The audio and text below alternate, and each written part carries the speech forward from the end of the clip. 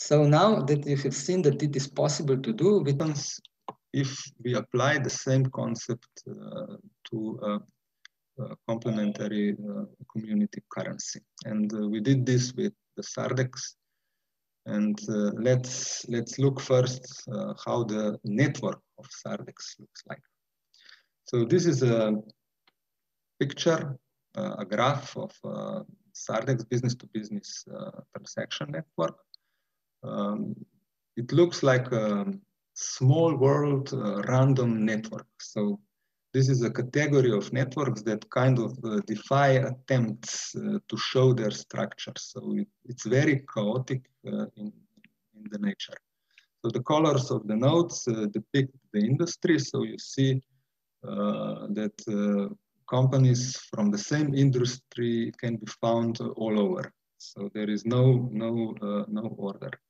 And the network is relatively big. So we have 3,199 firms and a huge number of transactions. And also the volume of transactions is relatively big. So we went to analyze this a bit further. So if you try to see some structure in this, what we did here is we just joined the nodes that are close together and are representing the same industry into one bigger node. And so you can see you have a lot of cooperation in the services industry, which is the big red node. You have a lot of cooperation in retail, pink node. You have cooperation in hospitality and a bit less in the manufacturing and in the construction. What is interesting is that we have a category that is blue. It is a wholesale. And you see that wholesalers don't deal directly with one another. So they don't appear as a big node. So, but this analysis gives you just an idea that there must be cycles, because here you can clearly see that there are some cycles between the industries. Okay?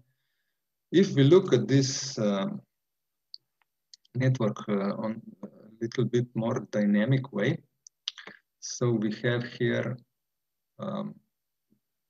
this network represented as basically it's a big mess. So nothing to be seen, but it's you get a sense of how it looks like because it is shown in three dimensions. And what I'm doing now with this is I will transform this into a spanning tree. So the spanning tree means that all the unnecessary, let's call them unnecessary connections are removed. So only those remain that the structure is still connected. And what you can see here is a kind of sense of the radius of this network. So how far it is to reach any node. And you see these spikes or the branches here. They are approximately 4 steps to reach. In average, in 4 steps, you can reach any node. So this means that the network is really dense and everyone is very close to one another. Then now I will show you something else. So we are putting back all the connections, and now we have a different type of spanning tree. So this is now going into depth, and the whole network is now transformed into a string. You see this that basically every company in this Sardex network is part of the string. And this means that every connection on this string is felt throughout the whole network. Because if you break this, if you break one connection here in the middle, you are breaking, you are influencing the whole network basically. And this is just to demonstrate how many cycles there are. You can imagine there are many cycles. Now we are back from the string view to all the edges are back, and now you see that we are suddenly in the forest of all the connections. So the chaos in this system is big, and making order in this system is a challenge. One thing that can be said about this, the little movie that you saw, it was produced with a software that is used to observe biological systems. So what you have seen could be DNA, it could be protein reactions in yeast. So there's a lot similarity to life in these random networks. Okay, so what can we do with this complexity? So the next step, what we do, we tested how the monthly multilateral set-off can perform in the Sardex network. So what you see now is not the whole network, but this is a slice. It's just the month of May, and it is shown flat for the purpose. So the force field energy was used to do this. In this way, the algorithm tries to place the nodes in such a way that the edges have approximately the same length. And this way, you see with these shadows, where there are more connections, there is more gray. Where there are less connections, there is more white. And you see that the network is pretty dense. You see something in the center.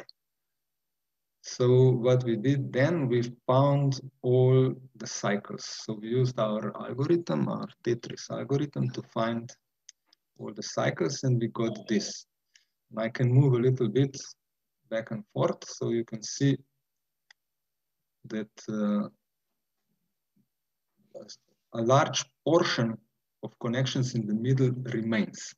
What you see in color are, this is just depiction of selected cycles. So we have in pink down there, a very small cycle with 3 companies only. But the more interesting cycles are those depicted in blue and red.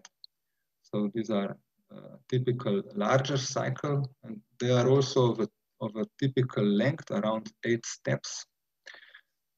And here in the green, we can call these bridges.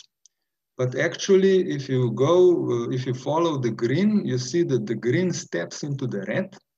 And then if you follow the red arrows, you will come again to the green, and you can follow the green to go to the blue and close the cycle again. So basically you have one larger green cycle. And this goes on and on and on, as you have seen in the movie, where where the network forms a huge string. So the largest cycles are very long, and cycles are imposed one on top of the other.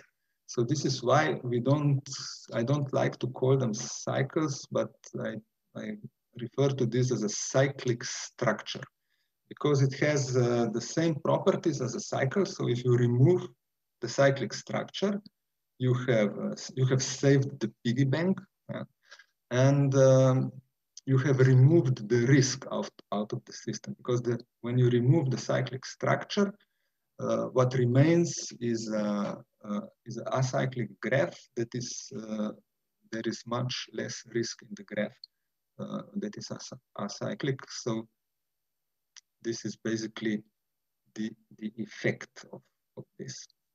So we can look now at this in numbers. So the table is a bit complex. I will give you some time to orient. So what we have on the left is what comes in. It's input, so in goes the invoices. Each invoice has a debtor and creditor and some values, of course. And then on the right, you have the output.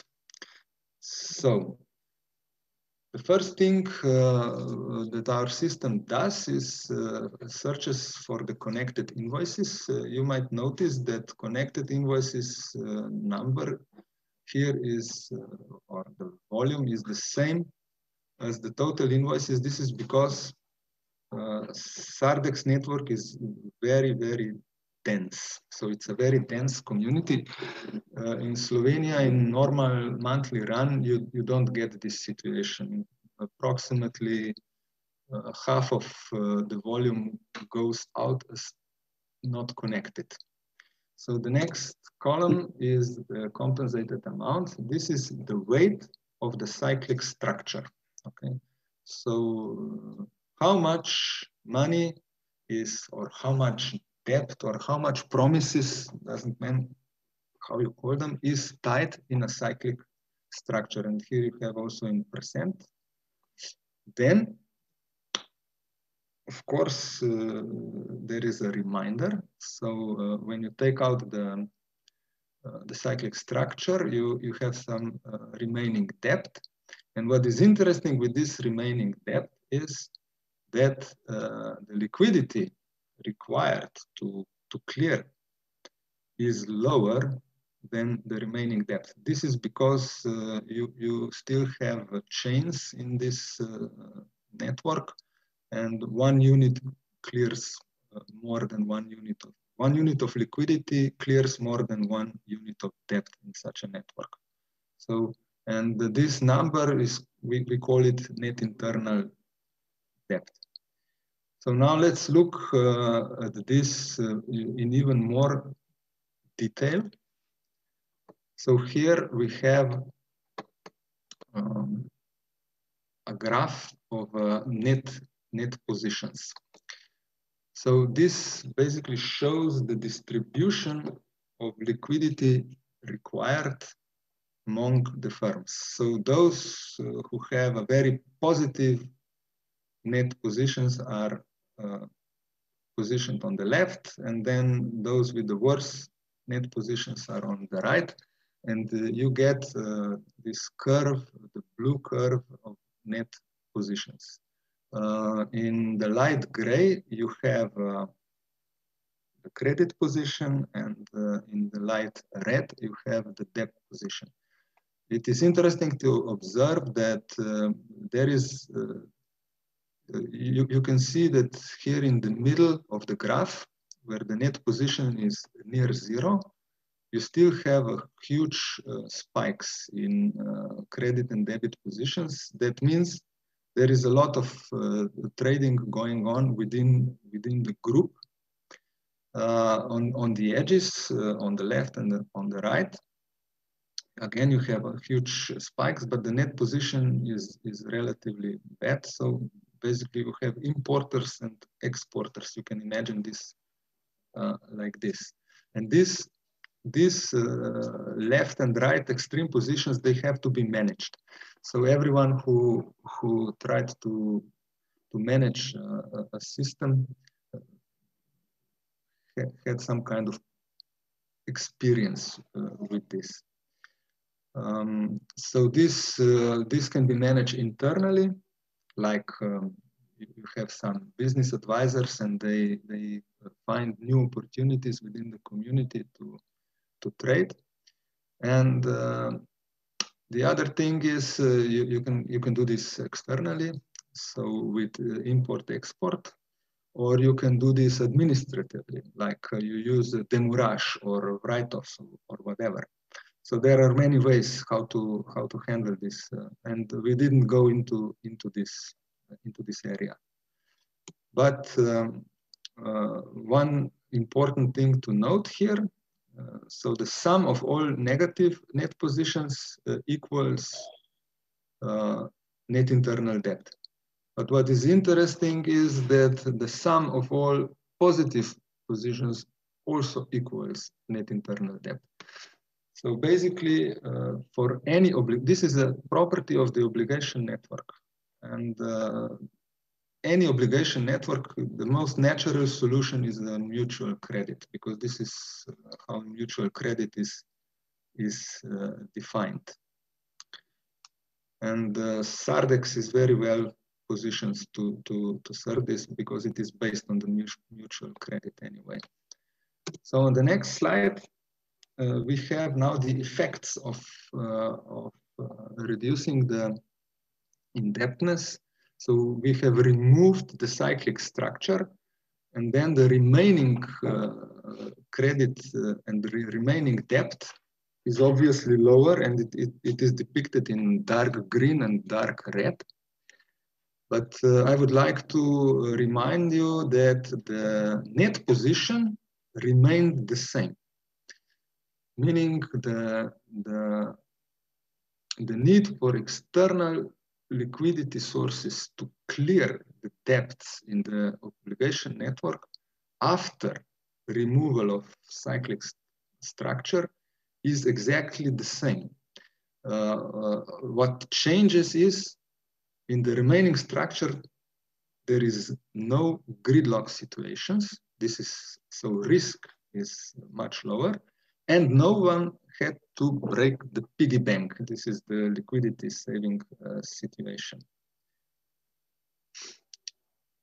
Okay, after this, we went on to see what happens if you now provide liquidity to this obligation network. And here we will have to use some mathematics to explain. So you can imagine the obligation network as a cloud. So, okay, there, and this cloud has a property. The property is net positions vector, and net positions vector here is depicted by letter B. And providing finance, so as we did in the small example, so we have a special node, a liquidity node.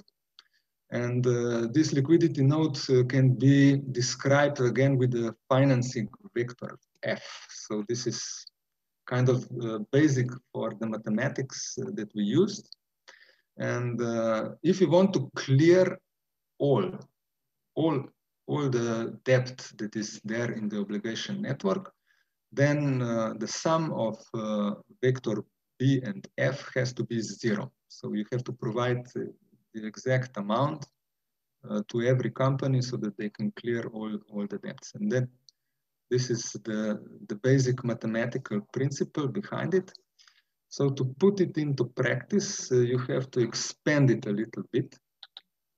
So here we have a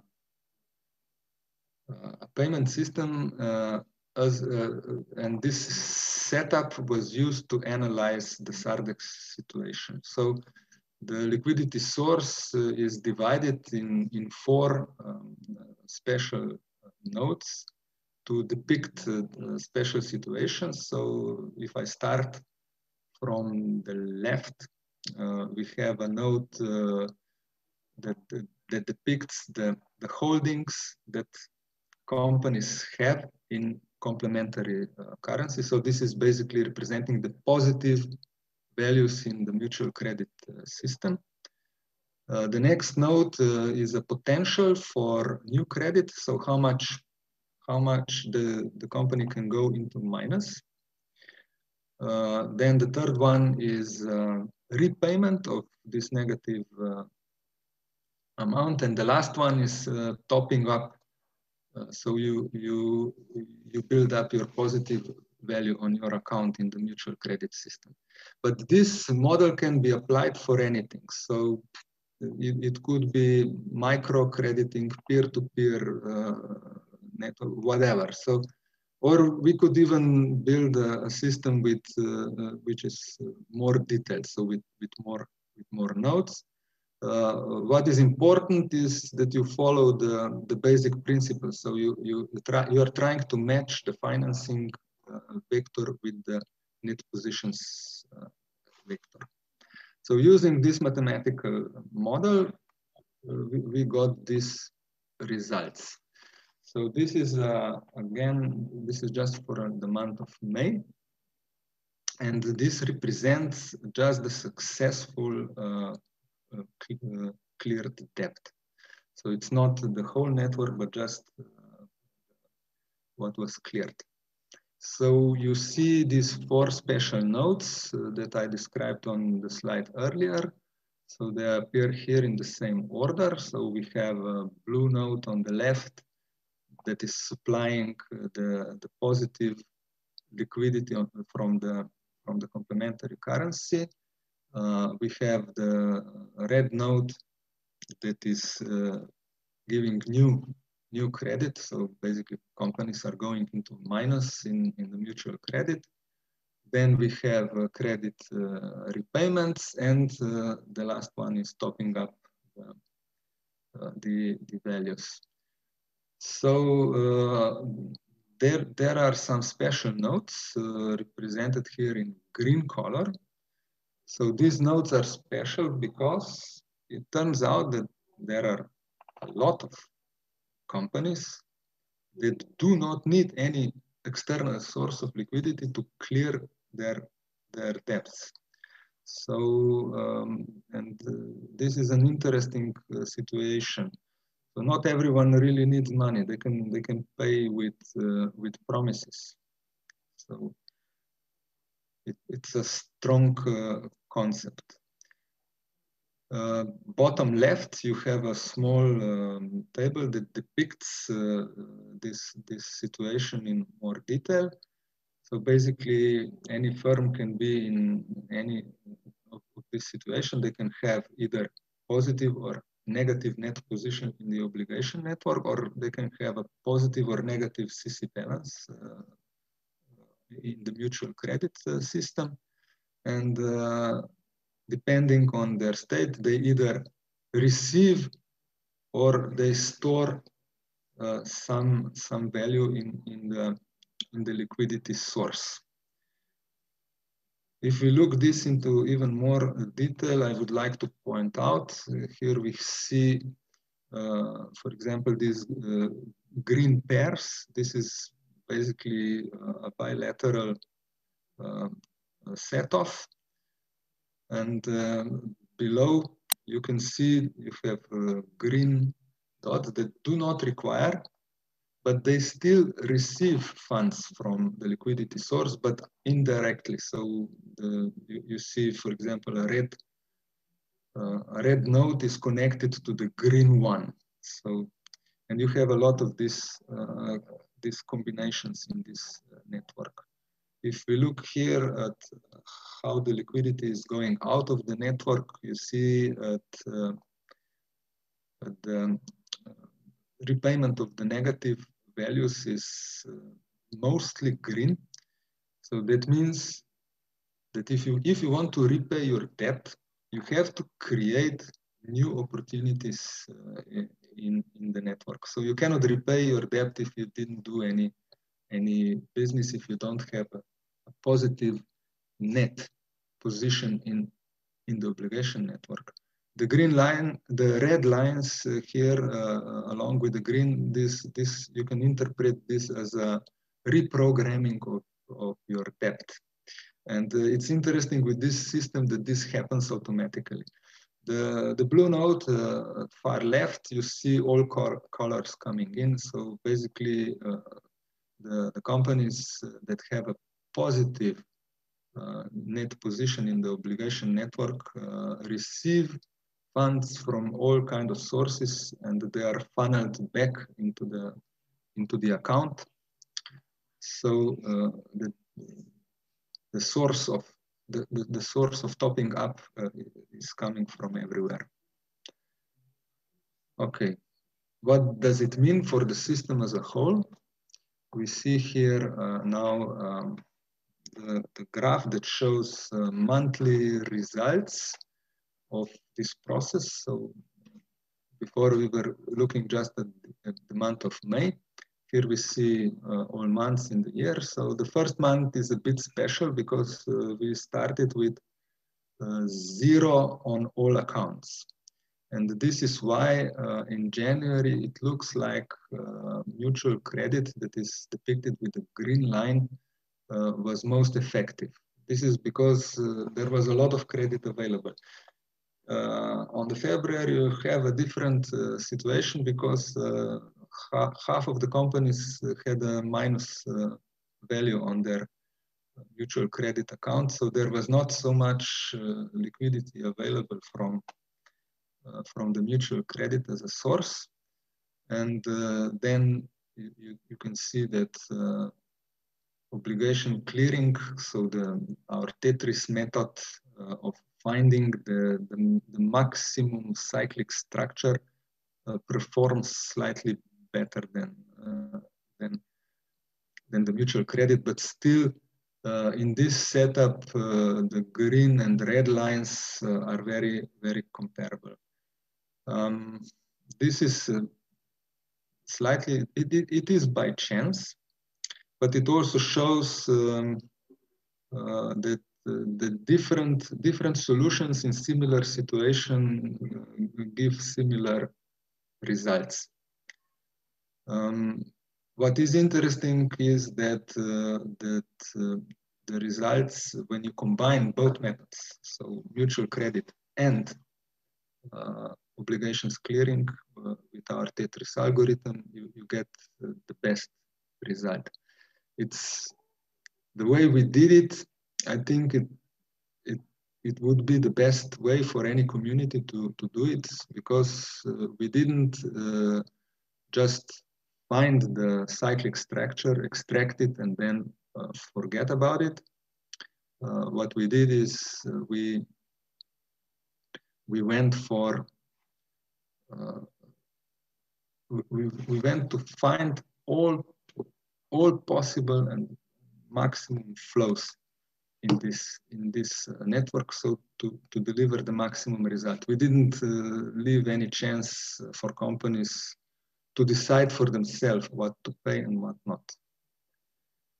Okay, coming to the conclusions of our article. So we started with the discussion, and here in the discussion section, we tried to compare our results and what we know otherwise. So we try to compare different concepts like fiat money, obligation clearing, mutual credit.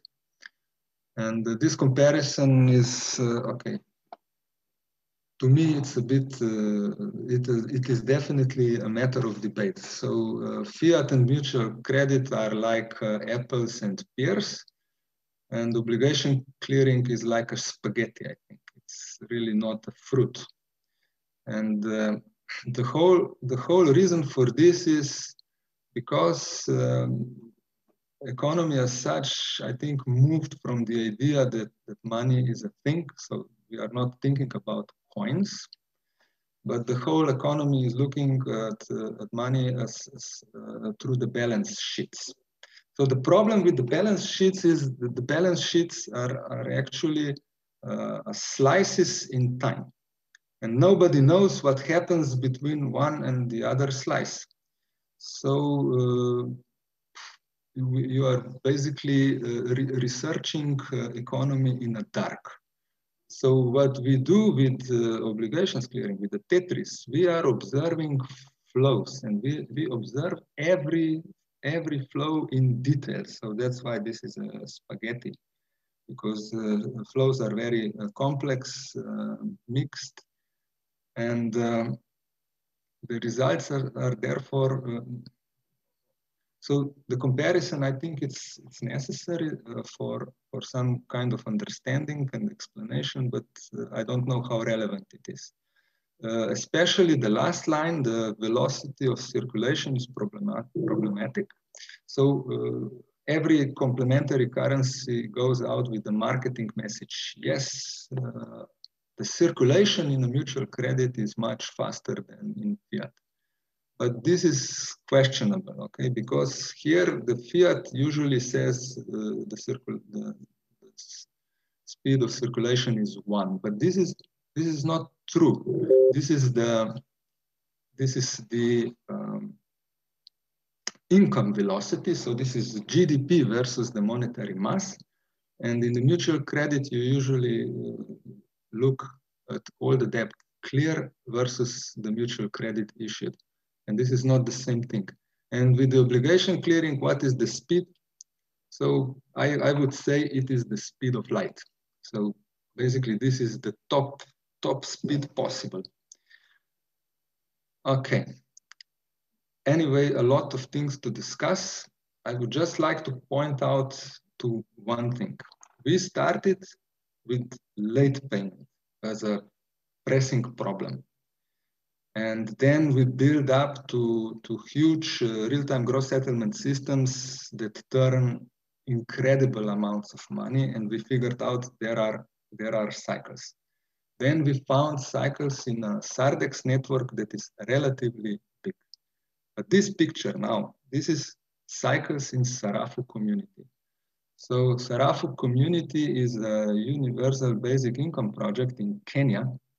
And transactions here are really slow. So as far as I understand, the users of this system receive like 400 sarafos, and this would be less than $4. And they trade. And what you can see from this graph, that even small trades in the villages where people buy basic stuff, food, transportation, energy, education.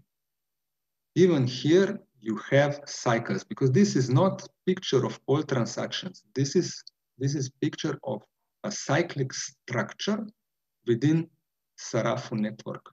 And you can see in colors, there are communities. And actually in Sarafu, the communities use different monetary units. So there are different types of tokens. It's not one token alone. And you see that there are trades among the communities.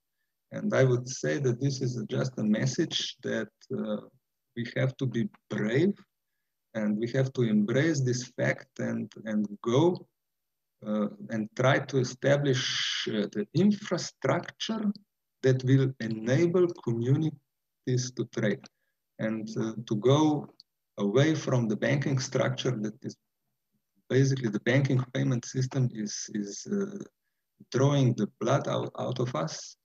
And the Sarafu network, I think, is a proof that a parallel system is feasible. And I would like to build on this, and I plan to study it further. So at the end, this kind of work doesn't come in isolation. I would like to thank especially to Rudi Britz and Tomaž Šara. They are the inventors of this system that is running in Slovenia. At least Rudi is present, Tomaž maybe too. And the publishing of this paper was financed by Moneta and the Erasmus University. And here I have to give really special thanks to Georgina. So I never met her, but she was a great support in publishing and also in advertising our work. So great thanks to everyone. So, and now we are moving to questions and answers. So I don't know how long I was, too long, for example. Thank you very much for a very interesting and very clear talk, Tomaž.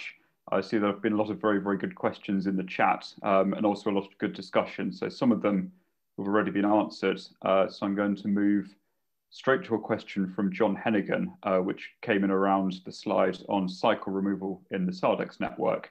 And he was wondering, is there an optimum or minimum number of participants or transactions or values for a cyclic system like this to work? Yeah, I didn't research this, but I have done a lot of experiments on from various sources, and from the practice. The effects kick in when you cross around 1,000 participants. and you are looking for an average of 5 transactions per participants. So with this kind of density, you start getting good results. With lower density, of course, you can get nice cyclic structures, but it's not necessary. The effect might not be so good.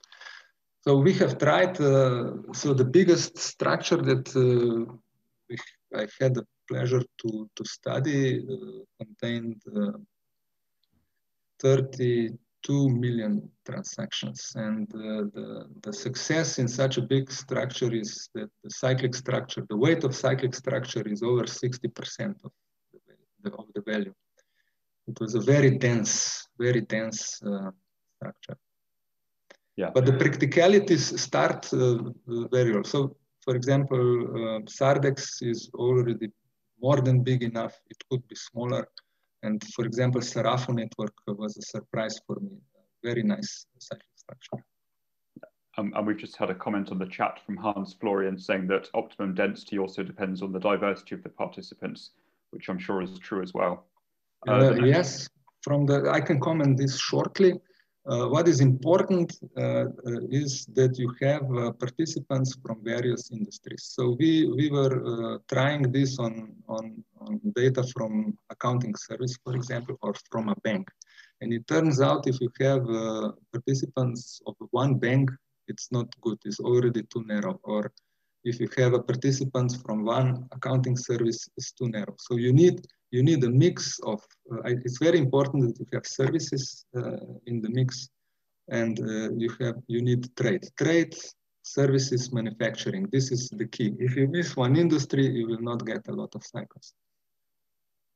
Thanks. And the next question is from Charlie Davis, who's asking about, again, mutual credit in the Sardex system, whether or not you evaluated the quality of the deficit or credit positions of the obligations. And if so, what metrics did you use for this analysis?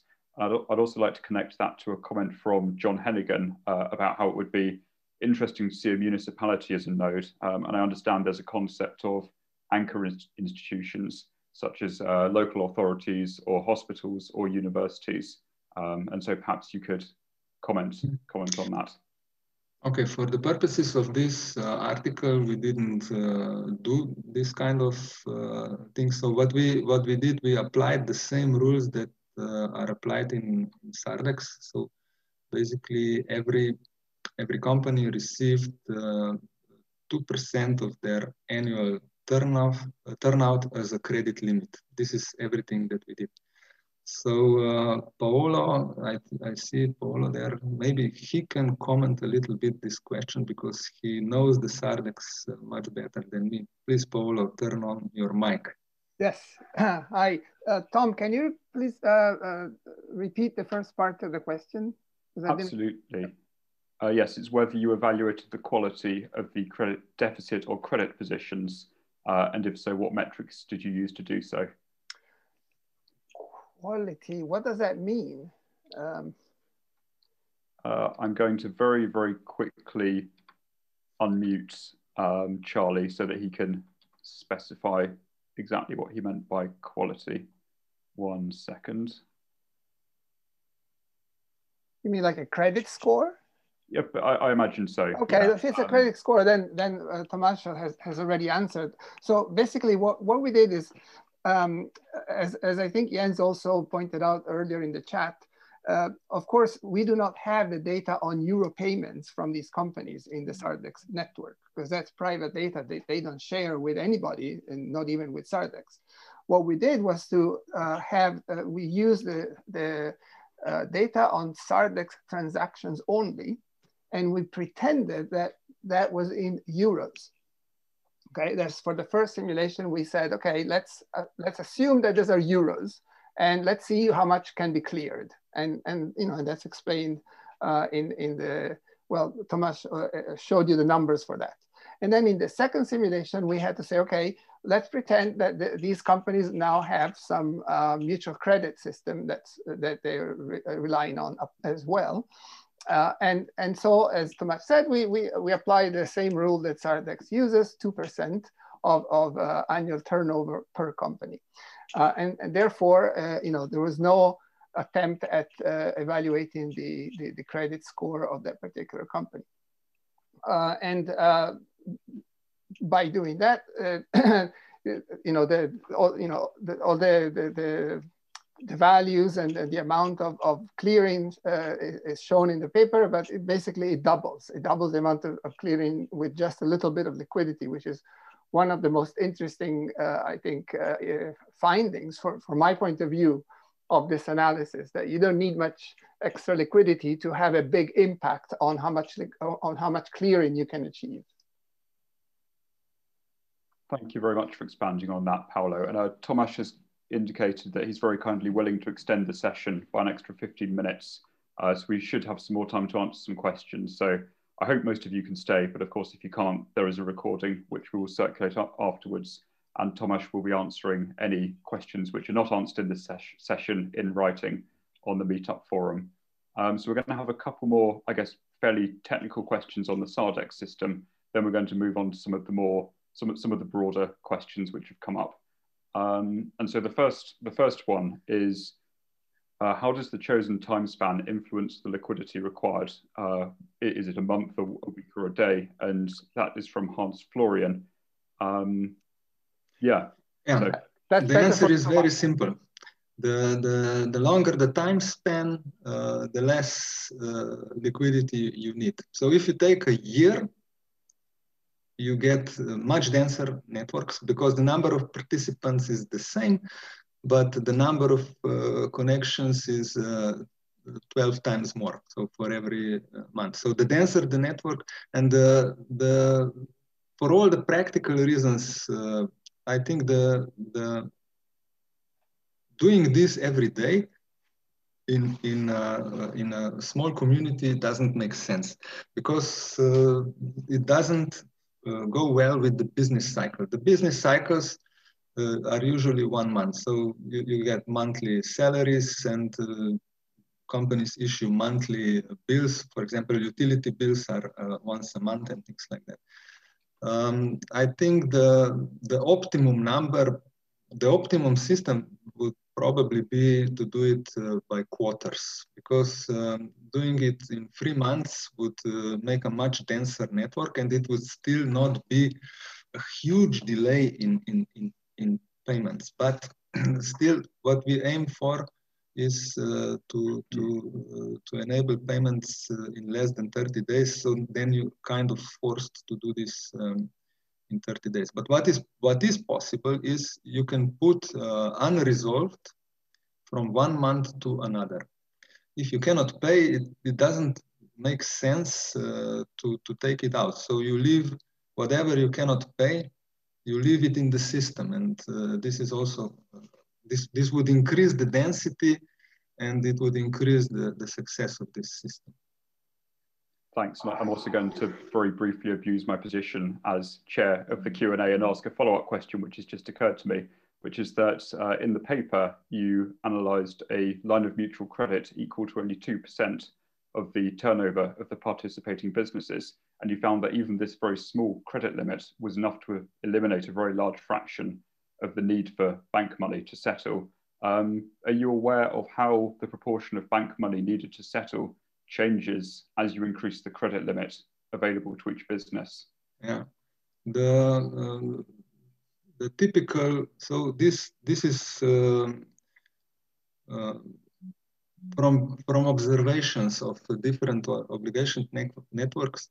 If companies contribute approximately 20% of what they owe, you usually get over 99% of clearing. Okay, it's the most difficult part is the last 1%. But if you have around 20% per company, that's typically you clear 99% of obligations. So this is from the practical point of view. Yeah, that's quite astonishing, really. So our next and final technical question is from Lian Usha, who's asking, in a cyclic graph, wouldn't this actually be more risky? because there's the potential for greater contagion. Could it induce a debt spiral? Yeah. Okay, cyclic structures are interesting because they have double properties. So if you look at them from the risk perspective, you are right. Cycles in the networks are a source of risk and source of contagion. But this is why it is important to remove them. But when you remove them, and if you remove them with the multilateral set-off, which is what we do with this system, you are not just removing the risk, but you are also providing liquidity saving. So no one has to break the piggy bank to resolve the risky situation. So this is kind of a double property of a cycle. Okay, yeah, thank you. And I think there's a really interesting question here which has come up from Alex Camper. And one of the things I thought was really good about your paper was that it gave some historical background on the Slovenian system, but this is going, way back. So Alex's question is that payments on credit was widely used in commerce throughout history. Medieval fairs were specifically organized as clearing events. So should we not say that this is not really an innovation, but rather just a relearning, but with the application of modern technology? Yeah, this is Umberto Eco. In his quote is that every book is already written. I think the economics is the same. So we use the same techniques and just use the new words. And you are right. And this system is not a communist system or a socialist system. This is a normal economy system. But the need to have a special solution was maybe a bit bigger because the banking system in the socialist country was not so strong, and the need to provide alternative solutions to companies was much bigger. So I have a kind of a personal connection with this because my father was a chief information officer of the agency that provided this service, and I asked him, "Hey, father, what was this?" And he said, "Tomaž, without this, nothing would be paid." And this was the only answer he gave me. So it was out of the necessity, but it's not. It's an universal principle, and complementary currencies and small schemes like Sarafu, schemes that provide local sources.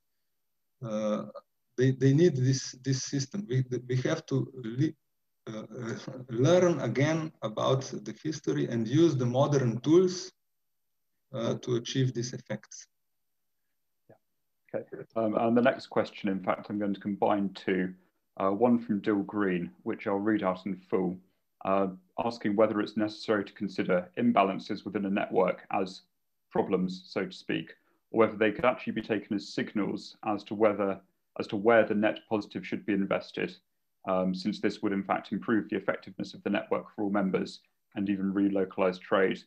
And also Jakob has asked whether, based on his understanding of the Sarafu network, part of that is investment into various community projects, and whether you've looked into models where investment would be part of the network. The problem with the obligation network is that this is a chaotic system. That means when you do a change in the system, the outcomes can be surprise. So, of course, it is nice to see, oh, I have a network, I have net position, and now I will put a new relationship in it. And you go into this with all best intentions, and you can get a very surprising result. So in the chaotic network, for example, you diminish one debt, and you would say, okay, I diminished one debt, so now the net internal debt should be lower. But this is not necessarily true. It can be bigger. And the same goes if you add connections. You would say, okay, if I add more debt into the network, then there should be a higher net internal debt. But it's not necessarily true. It can be lower. So doing experiments with this, like playing God now, now I know, I see everything and I will put, it's very dangerous. What I think is it is possible to use this system to observe what is happening and to design policies and practices that reduce these unbalanced situations. But to use this system to go targeting exactly this, I think it's very dangerous because you might do more harm than good. Mm-hmm. Yeah, well, I think that's actually related to a follow-up comment Alex Camper has made about centralization and decentralization. And so he's referencing the SICOBA system, which he's developing, which I'm not personally familiar with. But he says in this system, we do not use the mutual credit concept, as this requires some centralization. Someone has to decide how much the liquidity provider allocates to each user. Rather, in their system, every user grants and manages credit lines given to other users. And so whilst users have more work to do and need to manage their risk, you maintain this decentralization. So what are your thoughts on that?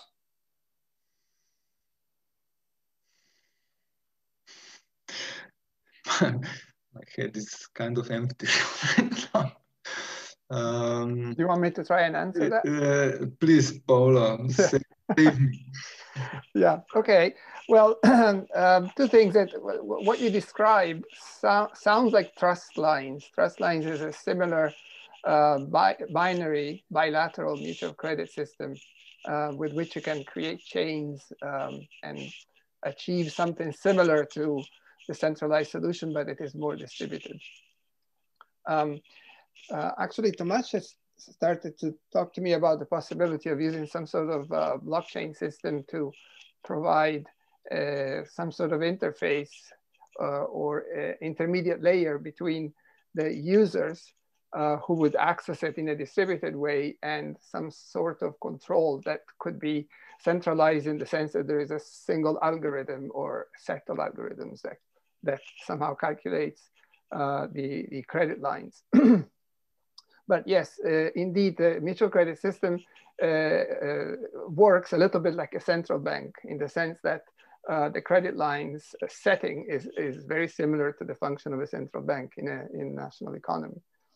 And this has been an issue for me personally, because I'm interested in governance of community governance in general. And so how do we square the appeal of peer-to-peer systems and decentralized blockchains and so forth with the centralized approach of mutual credit and even more of obligation clearing. And I think that part of the answer might be dividing, and I'm totally improvising here, but might be dividing the problem into different layers so that at some layers there is more centralization, and at the level of, let's say, mutual accountability between the players and the actors, which would be a more social layer, you can have a greater distribution and a better governance approach. Then there is also the DAO approach and the DAO perspective, but I don't know enough about it to get into it. Sorry, that was a bit chaotic, but that's the best I can do. No, thank you very much for jumping in there. We've got one more question. If I've missed your question, please feel free to post it in the chat again. But we've got one more question from Matthew Slater of the Credit Commons. Does Tomaž think that central bank digital currencies might decrease settlement times? I don't think that this is really connected. So the use of central bank digital currencies is now, there is a big debate. What are they for? Who should have it? What is the main purpose? And the general idea is to design the central bank digital currency in such a way that it would help trading. So the design of CBDC, at least for the euro, is such. So the ideas that are popping out right now are such that it will make no sense to save, to have a savings account in the central bank, but it would make sense to do a lot of transactions. So in this sense, the central, if this succeeds, the central bank digital currencies should help. But the speed, the velocity of circulation, the main obstacles are actually the gridlocks, and the central bank digital currency will do nothing to remove, because there will be no clearing. Although I wrote to several forums, and also me and my colleagues, Rudi Britz and Tomaž Fleischman, we wrote several letters to institutions and people, urging them not to forget the centralized features, not to leave them just for the banks and for the payment systems, but you can imagine the responses. I think they were all filed in the circular things, you know, hops, the basket. So. But maybe we as a forum, if we can push forward that some kind of mutual set of multilateral set-off is necessary to increase the circulation. More talk about it, the more chance that this will happen. Thanks. Okay, I'm going to ask one final closing question, which really kind of brings things back to, I guess, the way this was introduced around the circular economy. And I was wondering whether you had seen any evidence, even if it's just preliminary, that the SADC's network is in fact driving the emergence of a circular economy from the bottom up. I think that proving the existence of circles is basically a strong point for the case of circular economy. And communities like SADC's are definitely a good example. Using multilateral set-off in this is already practiced. So in Slovenia we have one social cooperative called ETRI, and they are in fight for money as any other social enterprise, and they use the multilateral set-off scheme in Slovenia to finance their business, because they always have a potential to sell something or to buy something, but and they connect.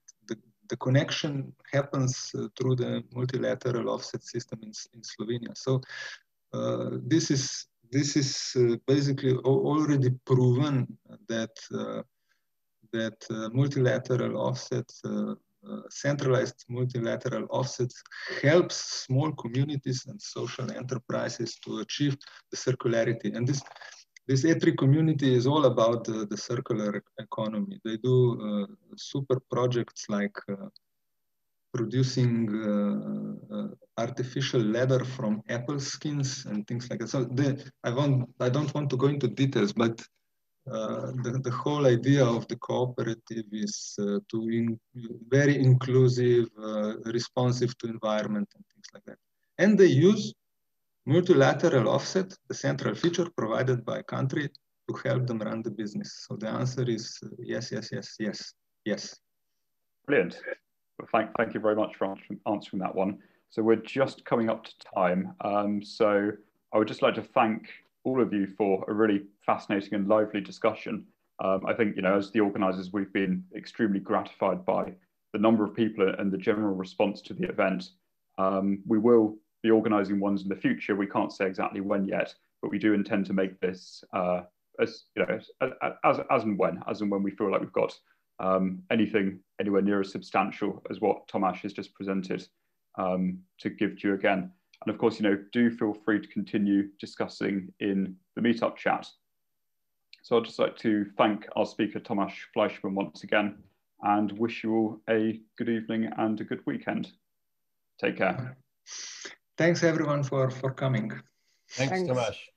Bye. Bye. And we'll post the recording on the meetup for platform.